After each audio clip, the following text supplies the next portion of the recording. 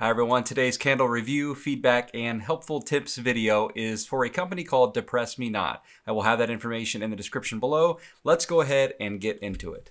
Welcome back, and if you are new, welcome to the channel. My name is Wade here with Black Tie Barn. If this is the first review you have seen, basically how it works is you subscribers and viewers, other fellow candle makers here in the community, can reach out to me. You can send me in some of your candles for helpful feedback, review, I'll test them out, let you know what I think, and maybe offer any tips and tricks that I might have. But as I've mentioned several times in each one of these videos, I'm not the end-all be-all expert when it comes to candle making, but I am just here to offer any potential helpful feedback that I may have. And it seems like all of you really do like these type of videos. So if this does interest you and you're interested in any other candle review videos or any other videos about making and selling candles, then I would encourage you to subscribe below. Without further ado, let's go ahead and dive into today's candles.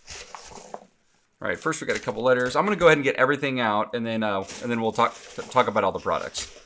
Okay, the first thing I gotta say though is inside the main box with some packing peanuts is another box. So this is perfect. This is the double box method.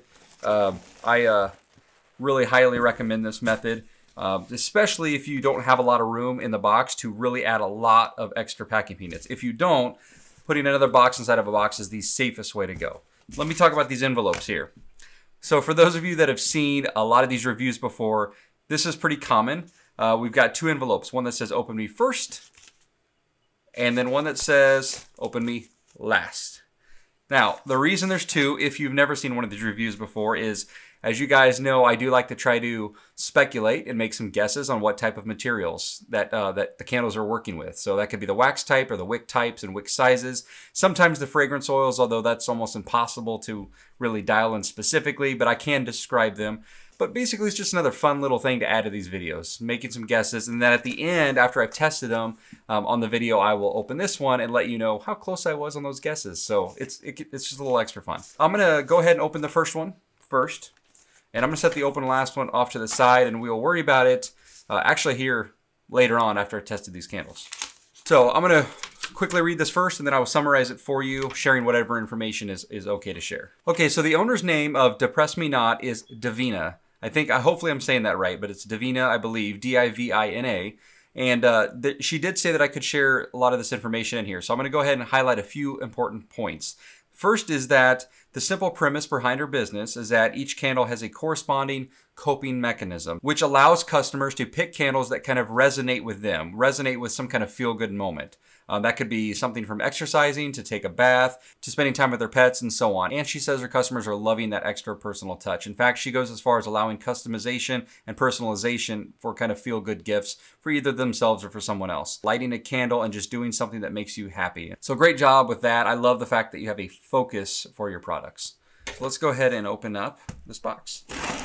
So we got the box open here, and right on top, the first thing we have is a cute little square business card. The next thing you see under the box is the candle care card. Very, very popular, very, very common these days. Not to just have warning labels, but to send care cards. I actually don't send a lot of separate care cards at this time. I use information on my warning labels, then of course you can find it on my website. But I am going to probably start doing this as well. Really for no other reason other than that I just want to. But this is something that's getting very common, and I think it's a great touch. And I also love, by the way, the caricature that I've already seen. I'm assuming this is supposed to represent Divina, and she's got different expressions. So this is really, really fun. The caricature on the front of this one, and then on the other side, she's got kind of a different personality, having a little fun. So I really enjoy that. Other than that, I'm not gonna go through the details, but this is a standard care card, which also does include a little discount promo card on their next purchase. Now we are to the candles, and let me say, I have zero concerns about your packaging. I think this is excellent, not just for presentation, but also for the safety of your products. Like I said before, you've got a box and a box. Both have packing peanuts, and then your candles are secured in this inner box. So we've got two different candles here. Let's go ahead and get them out of the individual bubble wrap. Oh, we got another little note on these. One says, "Hi, please open this one first." And then the other one says, "Open me last." We're going to do as we are told. All right. Okay, a couple things stand out right off the bat for me. And I don't think you'll be able to appreciate this through camera. And I'll explain why here in a second. But let me go ahead and show you first. Maybe with the light reflecting off, you'll be able to see what I'm referring to here. but this is a textured, almost kind of linen type of label. It's on the tip of my tongue, but I can't think of what it's actually called. It's almost like a satin velvety, well, velvet, that's not it. It's almost like a satin textured kind of linen paper. It's really hard to describe, but it feels amazing. And it looks amazing too. You get absolutely no gloss and glare. Oh man, this is a great label. Great, I love it. Now, the other thing that stands out for me is the caricatures. Really, really love your concept and your branding here. It is fun, it's lighthearted, it's whimsical, it's playful. I mean, you are 100% right. If your goal is to help with people suffering from down times and depression, and you're just finding a way to add some light back to people's lives, and just as a pick-me-up, you have perfect branding to do that. Perfect, because it is fun and it is playful and it makes you just smile. And I think that was your entire goal. So excellent job so far. This one is called Nurses Are Angels in Scrubs. It says a luxury coconut apricot cream scented candle. So the only coconut and apricot cream that I'm aware of, that I've ever seen or used before, is from Wood & Wick Company. So that doesn't mean that's where it's at. It's just the only one I'm really familiar with. So this is an 8.5 ounce candle. I love the smoky gray jar and the wood lid, and they even have their logo on the lid. Loving this so far. Let's go ahead and open up. Ooh, this smells great. Now, one thing I'll say is I didn't notice any kind of fragrance listed on the label. Sometimes people don't put the specific notes and profiles. They put the name of whatever they want on the label, and sometimes on the website they'll maybe describe what that is, but that doesn't necessarily have to be on the label. You can call your candles and your fragrances whatever you want. To me, this smells like a lemon. I'm smelling mostly a lemon and maybe even a little bit of sage or something, but lemongrass is mostly what I'm picking up here. You might notice that there is a little bit of an embed dried herbs here, and that looks like lavender. I'm not sure what that is, but anyways, I'm smelling mostly lemongrass, and it smells amazing. Now, a couple things here. These dried herbs I've talked about before. I'm not a huge fan of putting flowers and herbs and things in my candles for safety reasons more than anything. But the main point about that in general is just you always need to do adequate testing. The two things that I would say are most important is test, test, test, and then make sure your insurance will cover it. If you do both of those things, then I think you are in a much better position than someone that just adds things to their candles, doesn't really know how it's going to perform, and doesn't know if they're protected legally. But outside of that, it looks gorgeous and it smells amazing. As I mentioned before, I know of a Coconut-Apricot Cream wax, but I don't actually use it myself. So I don't know how this is going to burn. It's very soft. It's kind of greasy, which is very common for coconut waxes, and probably apricot, I would imagine as well. Apricot, whatever. And it does have a wood wick in it. And let's talk about that real quick. So it's definitely a booster wick. I don't know if the camera will pick that up. So it is a booster wick, which you can identify by the smaller wick attached to the larger wick. And you usually will do that with organic waxes or high melt point waxes, or any kind of combination of waxes and oils that just need an extra boost of flame, an extra kick. And so these booster flames will generally burn hotter. As far as the specific size, if these wicks are from Woodwick, I would have to guess that this is a 0.02 booster wick. It could be a 0.03, but I don't think so. I think it's a 0.02 booster wick, and the width I would say is probably a 1/2 inch, maybe 5/8. If I had to guess, I'd probably go with a 1/2 inch. That's close. Let's move on to the next one. Open me last. All right, let's see what we got here. Oh my God, that's this is so funny. Okay, did you guys see it yet? Oh, she put a picture of me on her label. I make candles. What's your superpower is the name of this candle. That's freaking awesome. Now, some of you might recognize this person. I mean, okay, it's me, but it's my alter ego from some of my other previous videos. This is Alan. So if you haven't seen my videos before, go back and check out some of the other ones. Alan is one of my fun characters on the show here. I'd like to incorporate him more than I do, but to be honest, it takes a lot of editing work. It's kind of hard, but so I do it when I have time. But oh man, that's funny. I love the positive vibes from both these candles. I love the caricatures. I love your branding. No offense to anyone else, but this is now my favorite label ever, because I would have never thought in a million years when I decided to randomly introduce an alter ego on the show or on this channel that he would end up on a label. So Alan is now more famous than me. Well, that's a floral. Huh. I love florals, but sometimes they're really hard to tell what you're smelling. Because most florals have combinations of florals in them. I feel like I'm smelling a little bit of grass, like fresh cut grass type of fragrance, but that's kind of a safe answer because like almost all florals have that in it.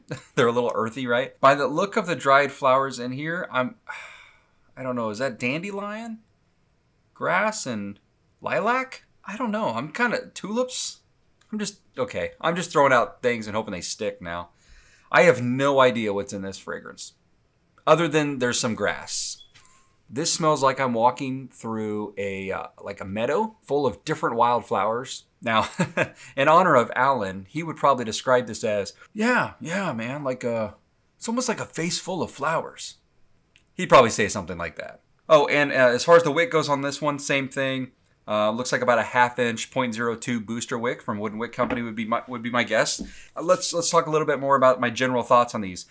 First of all, I love the labels. I love your brand. I love everything you're going for and everything you are about. I mean, I think you just nailed what you're going for. So spot on with that. I am intrigued by the wax choice because I haven't had enough time to really test this wax up myself. So I'm really curious how they're going to burn. And then your little dried embeds. I don't hate them. I don't typically like the dried flowers and herbs on candles for the reasons I talked about earlier. But again, if you can do it safely, and then they look this simple and almost embedded perfectly, it's hard to not to like, right? And they look great. Regardless of anything else, they look great. They smell great. Now, I know some people might say, including you as the maker, might not like some of the wet spots and things that show up on these frosted glasses. I don't even know if the camera's going to pick it up that well. But you know what? I don't think it's a big deal. I really just don't. I'm assuming this coconut apricot wax is a pretty soft wax, but with most waxes, when it comes to temperature changes, they contract and expand, and you're going to get some wet spots, and it's not going to be perfect.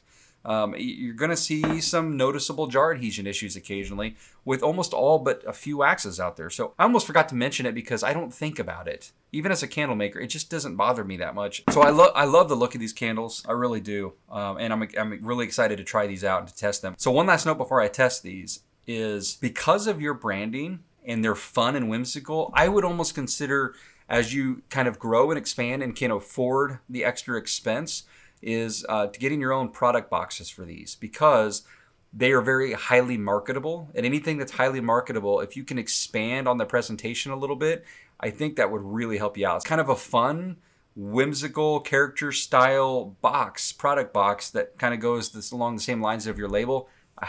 That would be awesome. That'd be a great touch. So something to think about for the future. So what I'm going to do now is step away and test these candles for several days, but this video is going to fast forward to the end of that testing, so I can let you know exactly how it went all in one video. So don't go anywhere, because the next few minutes of this video will be me talking about the feedback and showing you the testing of these candles and offering any little tips that I might have. So I'll be right back. Well, that was fun. That was a fun test, really, for a couple reasons. For starters, this particular wax and wood wick combination is not a combination I've tested or used that often myself, but also just because of the labels and the jars, it was just a lot of fun. In fact, while I was testing, I had a couple family members come in and a friend of mine actually, and they saw one of these candles and looked really closely at it for a few seconds and then looked back up to me and said, "Is that your face on a candle?" Yes. Well, yes, it is. So it was a good time, especially trying to explain why my face was on one of these candles. But anyways, let's talk about how these two candles burned. So overall, both fragrances were awesome. I really, really enjoyed them both, as I thought I would. I did end up having a favorite of the two, and one of them burned a little bit better than the others, and we're going to talk about some tips potentially to help out one of them going forward. Let's go ahead and start with the candle with Alan's face on it. First of all, this was the one that I guessed was some kind of wildflowers or meadows type of fragrance oil. It seemed to have a lot of different florals going on it, and I couldn't really identify a specific one. It just seemed like a meadow of wildflowers to me. And I really, really love this fragrance. It was excellent cold throw. It had superior hot throw, and I just liked the fragrance itself regardless. So it was a really, really good candle. I really don't have a ton to say about this one because it actually burned almost perfectly. Wood wicks can be a little inconsistent, so it's hard to say it burned perfectly because one candle might burn perfect. The next candle, even though it's from the same batch, might burn a touch differently just because wood wicks, they can be a little finicky sometimes. But the one thing I'll talk about, and you'll see in some of this footage here, is it did get a little bit of a long stock on it as it burned down further in the candle. The wood wicks did get kind of high, and unless your customers are trimming those off, which of course they should be, but they don't always do that, this wood wick did get a little bit of a stock on it after a few burns, but that's totally normal as long as the candle continues to burn safely and effectively. And it's also worth noting that these wood wicks were booster wicks, meaning they had the extra piece of wood in the middle of it to kind of give it a little bit extra fuel to the flame. And those wicks do tend to consume wax a little bit faster than non-booster wicks. And so it is more common to burn that wax down faster and end up with more of the wood wick sticking above the wax while it's burning. So pretty common, definitely no issues here. It burned perfectly. It never became unsafe, and it was great from start to finish. The fragrance, the hot throw was great the entire time. It burned really, really good the whole time. You'll notice in some of the footage that even when the stock got kind of tall and the flames kind of got higher than what you would like, that was from the result of not trimming it every single time, because I like to see what would happen with the power burn. And it still was safe. Even though the flame got fairly tall, it was still safe because it was centered perfectly. It never got near the side walls, and it just did a really good job. I was also impressed that this particular wax, this Coconut-Apricot Cream wax, didn't get any kind of discoloration from using the wood wicks. A lot of waxes will do that once they've been burned, and I didn't see any ashes and I didn't see any discoloration on the wax itself. So great job with this candle overall. The wicking was spot on. The fragrance was excellent. Of course, the label was awesome.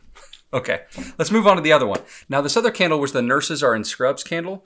My guess on this one was that it was some type of lemongrass fragrance, maybe something else in there as well, but mostly kind of a lemon, maybe a little bit of orange or sage or something else in there as well. But I really love the fragrance. It didn't have as much of a hot throw as the other one, but that's mostly for the wicking, which is what we're going to talk about here in a sec. But once again, before we get into that, this did not have any residue or discoloration from the wood wicks, so I think this wax just behaves pretty good with wood wicks so far, at least in my short experience. And again, the fragrance was excellent on this one. The one tip I would give on this one, and you'll see a little bit in the footage here, is the first burn was pretty good, but you could tell that towards the end of that first burn, it maybe was going to be a little bit underwicked. The wood wick was having a little bit of a hard time consuming the wax and staying lit really well. I mean, it was staying lit. It never like died out, but it was just a really weak flame. But sometimes with wood wicks, as I mentioned before, they can be inconsistent, even from burn to burn. So I gave it a few more chances, and you'll see again that it did start to tunnel just a little bit. And I shouldn't say even tunnel. It was never really tunneling. It just wasn't reaching the edges all the way, which you don't need to early on, but it really struggled to for pretty much the entirety of the candle. It was leaving some on both sides, mostly because this wick just seemed to be a little underwicked for this particular fragrance, maybe in this jar with this wax. It just wasn't strong enough. I don't think it had enough heat from the flame. So my particular suggestion on this one would be either to keep the width that you have, but go from I believe I guessed you were using a 0.02 or a 0.03 thickness on your wick. Whatever one you're using, I would either bump that up and then keep everything else the same, or keep what you have, but maybe extend the width another 1/4 inch. So if these are 1/2 inches, take them to 5/8 inch, and then try and see if that does any better. It's hard to know. Obviously, don't use this combination a lot myself, so without testing it, I'm just speculating. But it definitely needs a little bit more, and it's just which direction you want to go, either with widening the wick or getting a thicker wick. Is completely up to you, but I would certainly stick with the booster wick on this type of wax because it did a good job on the other candle. I just think this one could benefit from wicking up in some fashion or another. But I have to say, all in all, my favorite thing about this review is your positivity and your focus on, good feelings and good vibes. You did a really good job there. I love the fun, playful labels as well as the fun, playful packaging. And of course, as I mentioned before, I loved the fragrances on both. If I had to pick a favorite out of these two, it was definitely the I Make Your Candles, What's Your Superpower one, the orange one, the one that had Allen on it. So I'm gonna be really curious to find out what that is. In fact, let's go ahead and get to that point. So we have our open last letter, and we're gonna open that now, and maybe, geez, let's see what we're working with here. Okay, so we've got the letter here from Davina, and she says, well, first of all, hi Wade, sorry, I know my candles are not perfect. It has some wet spots and too late for me to make new ones. Well, first of all, either are mine. None of our candles are perfect. That's why we're always trying to improve them. We can make really, really good candles, but we're always trying to find ways to improve them. And as far as the wet spots go, I don't care. We talked about this in the first part of the video. Yeah, you see some minor jar adhesion issues on these, but even if they were perfect before you sent them to me, by the time they made it to me shipping through climate and weather changes, it may have all been for naught anyway. So I don't focus on wet spots, and I try to encourage other candle makers not to focus on it too much either. I know it matters to us and we like things to look kind of pristine at first, but man, with the exception of a few waxes out there, it's just a constant battle. You can't control it forever. So I encourage everyone not to over stress about things like wet spots and jar adhesion. In my opinion, the focus should be on creating a good smelling and good performing candle. So as far as some of the details, the wax type, as we know, is the Coconut-Apricot Cream. She doesn't say where that comes from, but I still have a hunch it's from Wick Company, but I'll let her confirm that if she wants to in the comments. As far as the wicks, she's using the Crackling Booster Wick 0.02 from Wick Company. So that is what I said I thought it was in the beginning of the video. Just looking at the thickness, it looked like a 0.02. Clearly you can recognize a booster wick. And she didn't say the width on them, but they both look like 1/2 inch width to me. As far as the fragrance oils go, the angels, or the Nurses Are Angels and Scrubs fragrance oil is citrus, agave, and lavender. Yeah, I think that was pretty close to my guess. I think I said lemongrass and lavender with maybe a touch of orange. So citrus, agave, lavender. I'd say that was a pretty good guess. Pretty close. And then the one that has Alan's photo on it is Georgia Peach from Flaming Candles.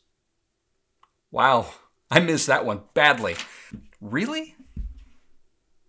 Oh my gosh, yeah, okay, there is peach. Now that she says that, I smell the peach, but I sure smell florals. I smell a meadow in this, and maybe I've never smelled Georgia Peach from Flaming Candle Company. Maybe it has some of that peach tree fragrance as well, because I smell some natural floral undertones as well. And so you had me fooled on that one. I love peach. And I didn't even pick that up. Well, I feel like a fool now because I can definitely smell the peach now that she's mentioned it. But I would have been dead set that this was some type of wildflower, meadow, floral type fragrance. So I loved it either way. That probably explains why I loved it so much, because I love peach. Anyways, great job overall. Had a lot of fun reviewing your candles. Thank you for sending them in to me. I appreciate your trust for me to review these and give you some feedback here on the channel. If anyone else is interested in doing so, just let me know in the comment section. And if you are interested in seeing any other reviews on the channel, I have a playlist just covering all of these subscriber candle reviews. Thank you all for being here. Be sure to subscribe, like this video if you wouldn't mind, and I will see you all next time. Thanks.